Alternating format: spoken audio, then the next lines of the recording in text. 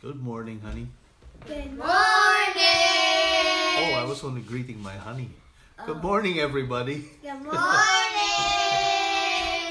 Good morning, everybody. It is Tuesday morning, November 5th, 2019. And today's gospel comes from St. Luke, chapter 14, verses 15 to 24. Okay, and this gospel today, we're in the month of November, right? So, what is the theme of November? Saints. Of what? Saints. No, dead. Okay, commemorating our beloved dead. So it's the month where we try to remember our beloved dead. And it's also a good time of the year to talk about death, to talk about the ultimate meaning of life, to talk about the last things of life, right? Or the last portion of this journey that we call life. And what are those three last things, basically?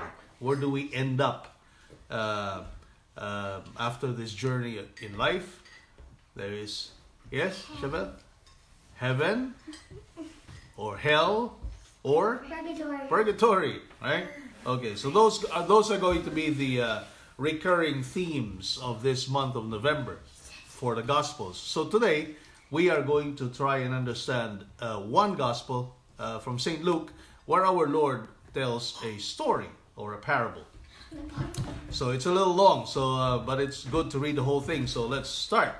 One of those at table with Jesus said to him. So remember yesterday he was in the house of a leading Pharisee, right? So he was having some kind of meal in a party hosted by the Pharisee.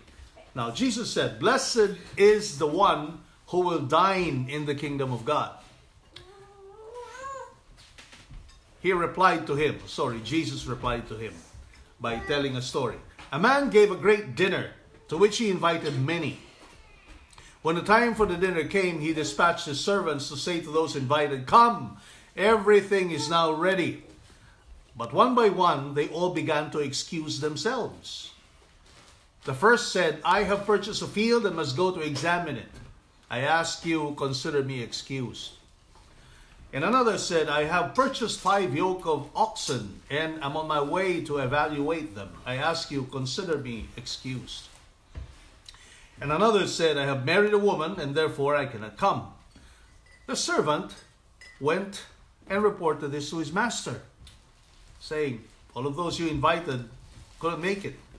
Then the master of the house, in a rage, commanded his servant, let's not disappoint that little girl. "Go out quickly into the streets and alleys of the town and bring in here the poor and the crippled, the blind and the lame." The servant reported, "Sir, your orders have been carried out and still there is room." The master then ordered the servant, "Go out to the highways and hedgerows and make people come in, that my home may be filled. For I tell you, none of those men who were invited will taste my dinner." What is our Lord telling us here? What is our Lord reminding us here? What do you think?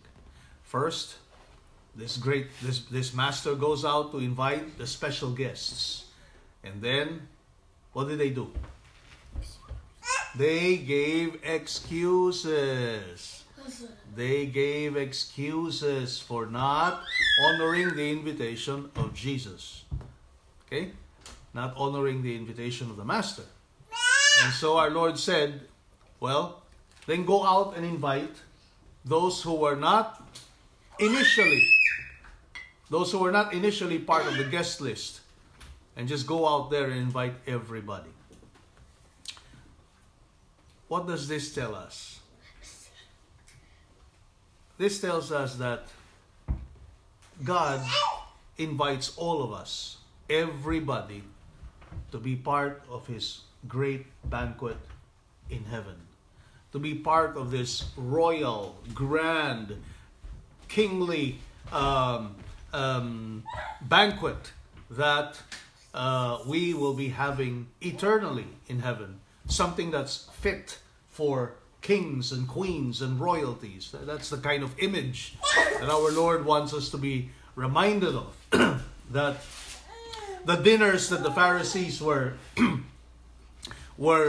hosting are nothing compared to that great feast that will be perpetuated in heaven. And all of us are invited. All of us. No exception. There's no exception. All of us are invited. Now let's think about this for a moment. Do we realize that we have been issued an invitation? We too have been issued an invitation that we have to be part of that dinner, of that big party that God has prepared for each and every one of us. And what is that party? What is that party we're talking about? Huh? What is that party we're talking about in heaven? That party is really to be in the company of the King. Okay? That party has to do with the beatific vision. That party has to do with being in the presence of our great King. Okay? In heaven forever. But there is a requirement to be there. And what is that requirement? How can we be part of that party? How can we go to heaven? Well, we need to wear our wedding garment. Okay, that's one thing. But what is the bigger picture besides being in a wedding garment? Yes, Shavi. Huh? We have to be saints. Yes. Okay? We have to be saints to go to heaven, right? We have to be in the guest list. Okay? In the list of the saints, so that we will merit going to heaven.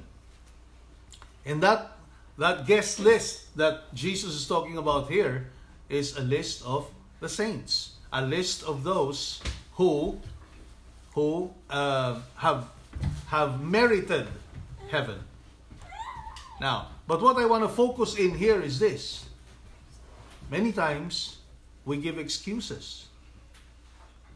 Maybe we know, oh yeah, in the back of our heads, oh yeah, I need to go to heaven. But you know what? Not today. Not now. Because now I have to attend to my school work and it's more important than praying. Oh, now I have a project to do and sorry, I cannot go to Mass. Or now I have a very important business to attend to and therefore I cannot do my usual devotions or I cannot pray. If we make those excuses every day, we're acting like these guests who do not really care about being part of that great feast. They care more about their own selfish affairs. Okay? They care more about their own selfish affairs. The reminder here for us is that this invitation of heaven is happening not in one great scheme. It is happening every day. It is happening in every little chore, little activity that we do every day of our lives. From the moment we wake up in the morning to the time we go to bed. God is issuing this invitation to us all the time. Okay? All the time. He always wants to remind us that the things we do, no matter how big, no matter how small, okay, have to be done with heaven in view. They have to be performed with a view towards going to heaven and leading to heaven. If not, and if we forget that that is part of the invitation, then all we're doing is giving excuses. All we are doing is preferring our own little projects, our own selfishness, our own indulgences, rather than honoring the invitation to go to heaven. Okay? So let's keep this in mind. Let's keep this in mind. There is always that banquet in heaven that we cannot get distracted with the affairs of this world. We cannot allow our affairs in this world to distract us from that great feast that is heaven. Okay? And in fact, we have to convert everything we do here on earth as a manner of preparation for that great feast. Okay? That is the goal. Heaven is the goal. And let us not lose sight of that every day. Okay? And let us not make excuses for not stepping closer every day to the goal of getting to heaven. Okay? That's it for us, folks. Have a good day, everybody. Oh, hi, Jonathan. I got a classmate from Claret. How many years ago? Hey, Jonathan, were you at the reunion? Either here in the U.S. or in the Philippines? I wasn't able to go to both, so anyway. Hey, Joe, this classmate of mine is a very good drummer. Yeah, Jonathan. Hey, Jonathan, I got a son who's a drummer like you. Anyway, have a good day, everybody. We'll see you tomorrow, hopefully. Bye-bye. Bye.